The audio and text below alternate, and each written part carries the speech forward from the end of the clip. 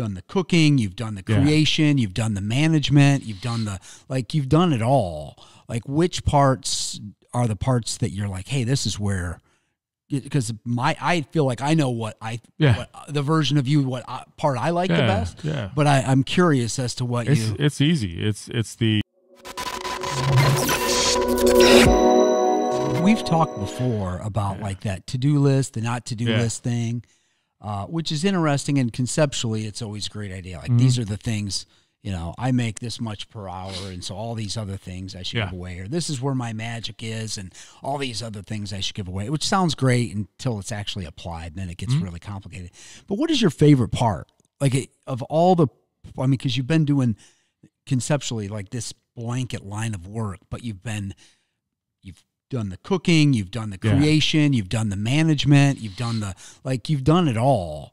Like, which parts are the parts that you're like, hey, this is where, because I feel like I know what the version of you, part I like the best. Yeah. But I'm curious as to what it's easy. It's the creating, and the cooking. The cooking, I could be,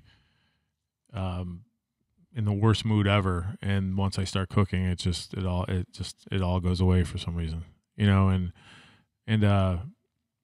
you know, like things like making the baklava, which is my mother's recipe, and she taught me to do it. That's the most tranquil thing for me, because I'll put my earbuds in, I'll listen to some opera or something like that, and that's the whole other thing. When I'm in the kitchen by myself, you know, you're listening to music, you're listening to whatever kind of calms you. And by myself is probably the best time in there, and it's the most kind of therapeutic for me.